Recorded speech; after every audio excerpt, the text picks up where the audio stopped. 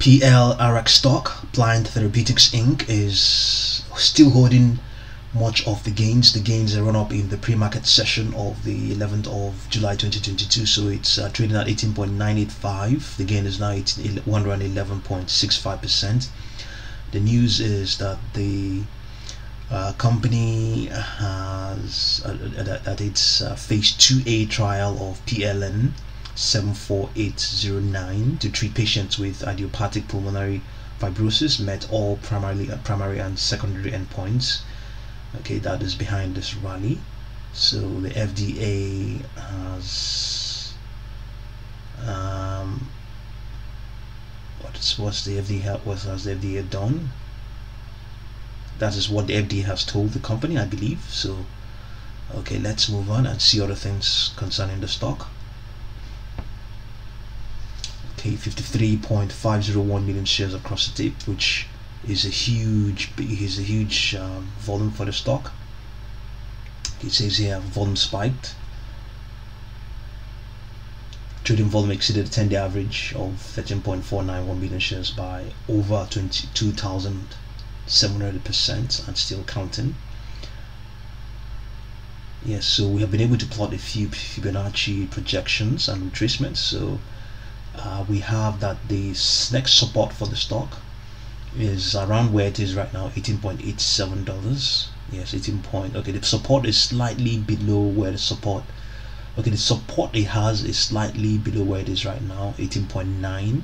so the support is at 18.87, so it's just hovering around that next support. The resistance is based on is just where its next resistance is where it also met the last major resistance, which was at 22.16. but indeed there are other resistances. There's one here at 19.81, and there's one here at, okay, there's that 19.86. a couple of resistances around there. So the stock at the moment is just moving sideways, and maybe momentum, it has lost some momentum, probably because what we can see here is that momentum has not really spiked that much as well. So to RSI is just hovering between around 50 as well. So sellers are definitely scalping, doing the much they can there. So outside that, we have the support. Next one is at 16.84, next one is 15.50. So this is on the 1 minute chart. So let's quickly have a look at the daily chart and see what the supports are like there. These are, I mean, all of these are just based on the Fibonacci projections we have plotted ourselves. So